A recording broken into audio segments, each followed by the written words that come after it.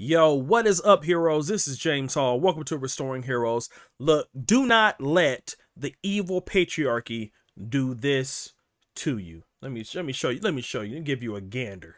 Now, there aren't too many industries that are as stupidly woke as the fashion world. So let's check in on lefties losing it on the catwalk. Have we got the vision? Oh, yes, here we go. Prue, can you explain to my audience what we've just looked at here? Because it's, I have trouble understanding. Is that now what's expected? This is the ideal vision of manhood? Is this the ideal vision of manhood? Now look at this guy. He's in some type of weird heel, right? Arms bound, forced, shamed, things that he should be ashamed about, head shaven, shamed into being wearing half of a dress, mostly naked, just with a dress on at the top, arms bound, and he cannot do anything about it, being publicly shamed. Being publicly shamed.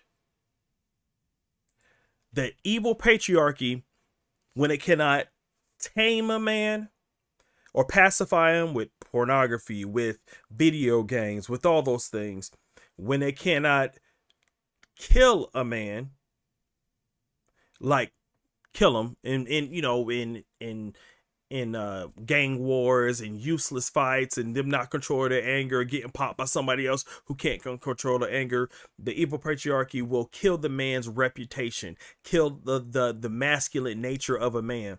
And what you see here is a vision of that.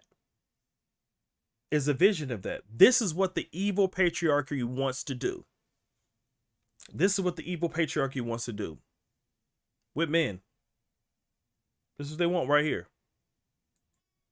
To have you so preoccupied with video games or pornography and things like that, that you'll volunteer for this. This guy signed up to be that model. You'll volunteer for the destruction of you. You volunteer for this. You volunteer for this. It's really sad. It's really sad. So what can we do as men? I'm asking you in the comments, what can we do as men to fight against the evil patriarchy? I got some. Repent. Repent. Repent. Right? Just like Nehemiah did. And Nehemiah, once he saw the temple was broken down, once he saw that the walls were broken down, he repented for what he had done to put in what he had done to put in to the destruction of it. Like, I've sinned, my nation has sinned, but I've sinned too. Forgive me, Lord, and then give me the wherewithal to rebuild this temple, rebuild the walls, so our people can have a place to worship. So, man, what are you gonna do when the world's trying to press you, bind you, put you in heels? What are you gonna do? What are you gonna do?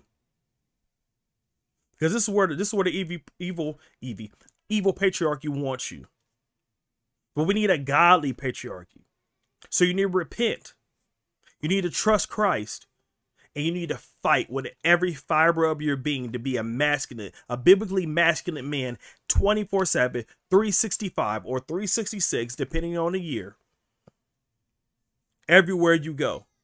At church, at work, working hard, working diligently, being wise, being a provider, being a protector, standing between your family and danger. Because Satan wants to bind the strong man. A strong man bound. After you bind the strong man, guess what? Look at him. You could spoil his goods. Don't be bound. The evil patriarchy wants to destroy men. But God, through the power of Jesus Christ, can resurrect masculinity. So tell me, that's all I got to say. That's all I got to say about that, heroes. Tell me in the comments, what can we do as men, as heroes, to fight against the evil patriarchy? What can we do? I need your help. I need you to help. You help me, I help you. You know, click the like, share, all those things. And until next time, be watchful, stand firm in the faith, act like men, and be strong out there. And lead your families, slay dragons, and obey Christ. Whoop-ah!